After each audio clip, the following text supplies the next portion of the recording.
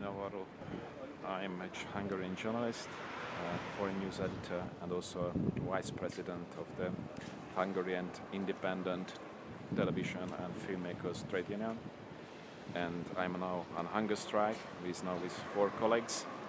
We are protesting of those incidents which happened in the public media about falsification, the news, about lying in the reporting, and we want those who are responsible to be held responsible. We started this hunger strike as the last resort because all our protests, all our former complaints were just ignored. We went to the media authority and nothing happens until now. No scandal was, as I mentioned before, it became public, so now everybody who got the notice could have heard this incident, this scandal, but nothing happened. They found these 3 scapegoats. So we said real justice should be done. Our conscience is not clear until we see that other people who are not really responsible, they are held responsible, and those who are really responsible and they have been doing this in the last 1.5 years, they are still in that position and the people are fear. So we say this whole scandalous events, the whole violation of the freedom of media, and to break down the wall of silence, we should do something, maybe as a last resort. We started the hunger strike with my colleagues, Aranka Savui, who is also vice president of our organization.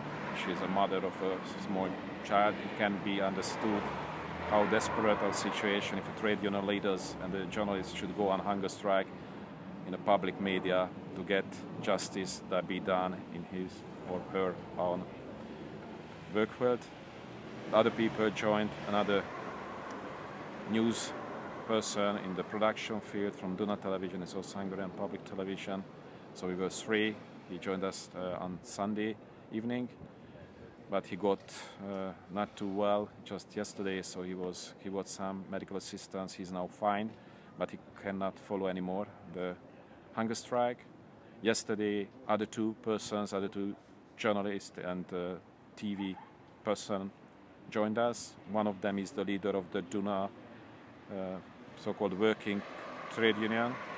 He's the president, he's a former head of department, and the other is TV journalist, TV personality of Duna Television, a newscaster who is to be laid off soon, and he's working also in the commercial television, TV2, as in a soap opera. So he's kind of celebrity in our Hungarian reality. He's a half Hungarian, half African descent, and he also decided that he cannot say anything, he cannot be silent, he should do something. So we are now 4. Probably other people will join today and tomorrow, and we are still here. Officially, there have been no contact about these demands between us and the employer. We just have got the notification through our other persons on checking the internet that after almost 4 days of hunger strike, finally somebody was also held responsible in the news agency. By the news agency CEO, he got written warning. We haven't heard this in the official explanation before. They said the examination of the incidents was the investigation has been done. Everything was just they had just responsible the 3 persons mentioned before. We mentioned this guy who was now also held responsible. We knew the name István Hegedűs, the deputy director of the so-called news center of the MTV news agency, but we know that who is really giving the orders to him also, and the others is the boss of them, the news director Gábor Élő, and of course his 2 wives, this guy who is responsible for the news coverage in Duna Television, and the other public television is responsible, Zsolt Németh. They should be held responsible. They have no place in any public media outlet in Hungary, according to us, what they have been doing in the last 1.5 years. And there's another guy, the 4th guy, Daniel Papp, the famous manipulator of the Cohn-Bendit report in Hungary, as we mentioned before. He's now head of the news department. He was appointed to it just 1 day after he was caught on spot lying and manipulating a news item.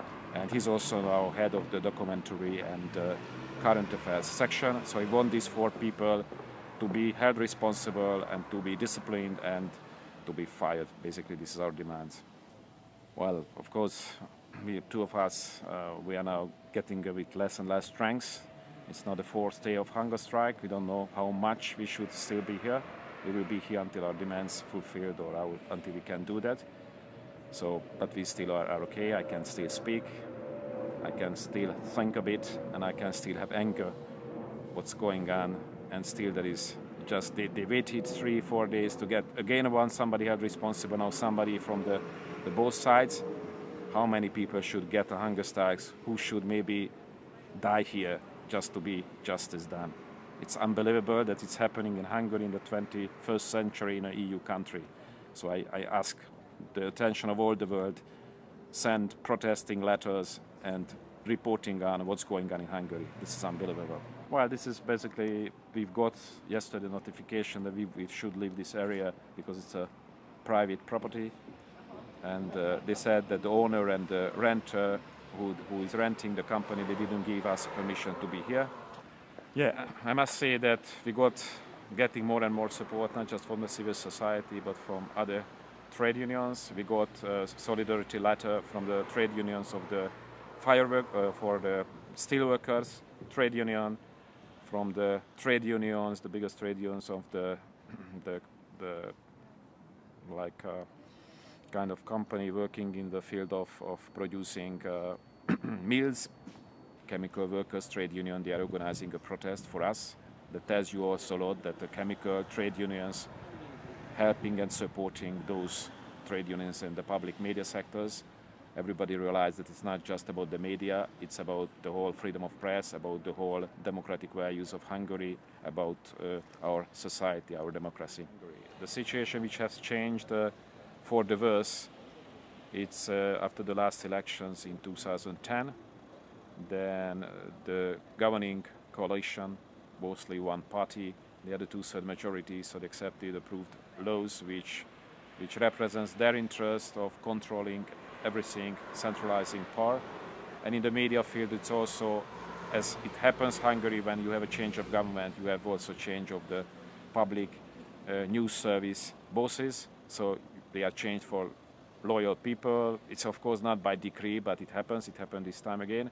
And unfortunately, those people who came back, who were already discrediting the whole public media in the first Orbán government's time, so between 1998 and 2002. They just continue where they stopped that time. They are lying, they are falsificating the reports, and they are terrorizing those journalists and editors in the public media who tries to say no to them.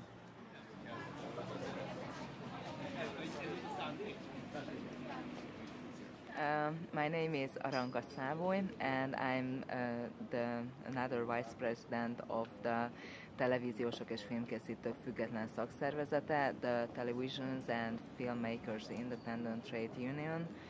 Our colleagues, they are held in fear, and the editors, the main editors, they always want to control everything. I mean, the reports, the content of the reports, who has to be in that report, and what has happened on the 3rd of December. It was just a short episode, because it happens every day. A little bit tired. Anyway, it's 4 days we are here, and I have never done it before to make a hunger strike, so I didn't know that how is it like. So, but it's not that worse what I thought. It's not that bad. I'm not hungry. I drink lots of tea and water, because I know that I have to drink around 3 liters a day. And everything is well, because a doctor every day come to control us, and everything is all right. But how long can it take? I don't know. I hope that in this week we will have a solution.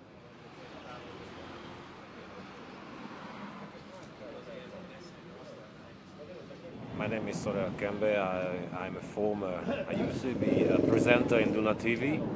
They fired me in the 14th of November. So actually I'm still working here. I didn't have any paper yet, so I'm working here legally, and I'm here legally at this location. So I joined this team because I think they have right.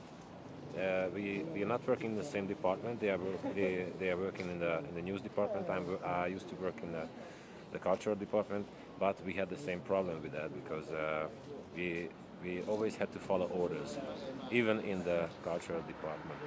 So if there is an exhibition, for example, somewhere, and it's not close to the main line, let's say it not, like this, it was not allowed to go there.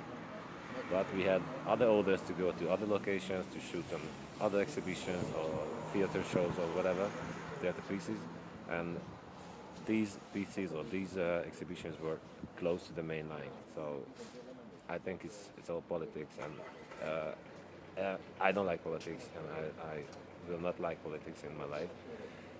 But because I think that if we are talking about culture, it's culture. It doesn't have to do anything with politics either. No, the main problem is the structure of the private service media, because if 1 year ago or 2 years ago we had 4 different media, one radio, 2 TV channel, and one news agency. So this day, or starting from the 1st of January 2011, everything came together. So now we have this building called MTV A. It's a Hungarian word letter word, sorry. And the main problem starts from here, from the structure. And the other problem is that they think that they have to reduce professionals. Here they have to fire a lot of people, 1,000 already, and the cost will go lower. But no, it's not the point. The cost is still high because they hired a lot of directors or in some kind of positions. I don't know which kind of positions they hired the people, and they control basically everything. If we are talking about news. And this is the main problem, because there's one place who says what is the news. This is the main problem. And if I'm watching the problem from this point of view, we are going back to 1848, in the 19th century, in the revolution against the Austrian Empire from Hungary, starts from Hungary. Because they had the same problems 160 years ago. I think something is not working well.